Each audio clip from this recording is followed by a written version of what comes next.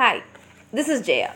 Now we shall see the summary of The Sheriff's Kitchen written by Ronald Gow. This Sheriff's Kitchen is actually a one-act play and it's a very interesting play.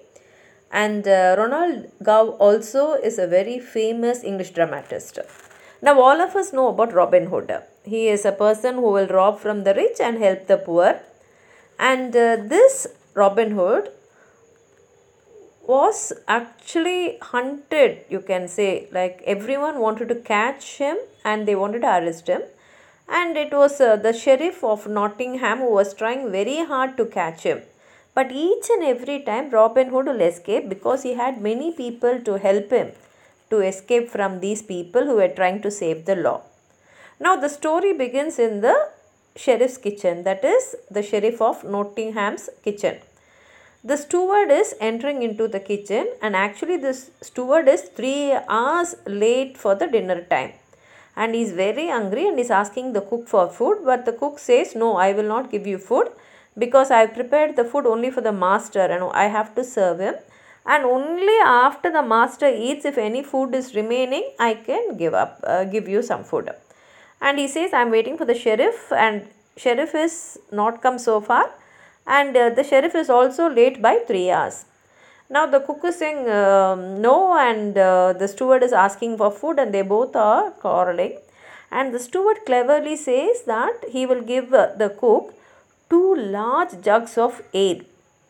And the cook agrees to it. He says, okay, fine, you give me the ale and I'll also give you some food.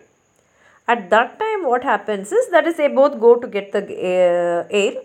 At that time, into the kitchen, Little John, he is also an outlaw.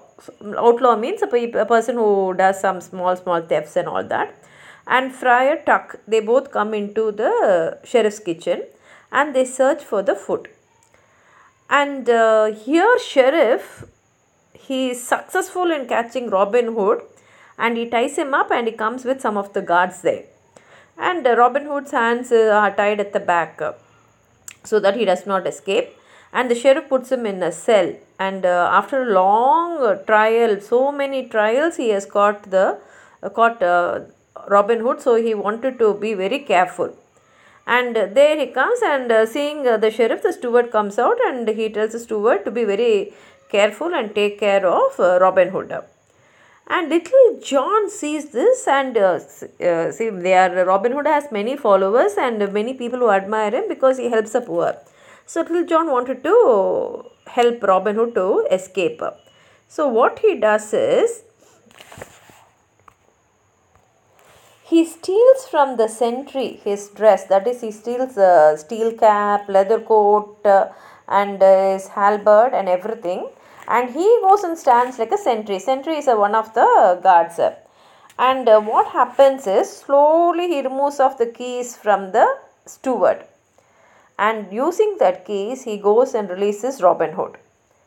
And the sheriff now goes and changes into his nightgown and nightcap, and he comes.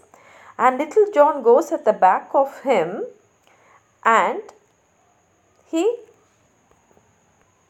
slowly goes and catches him off tight. And Robin Hood threatens him. He takes a knife and he places it in the throat of the sheriff, and they threaten him. And both of them go and lock the sheriff inside the cell. And they escape. And sheriff is now inside the cell where Robin Hood has to be. Thus, Robin Hood escapes from there, and the sheriff who wanted to capture Robin Hood is actually inside the cell where Robin Hood is there.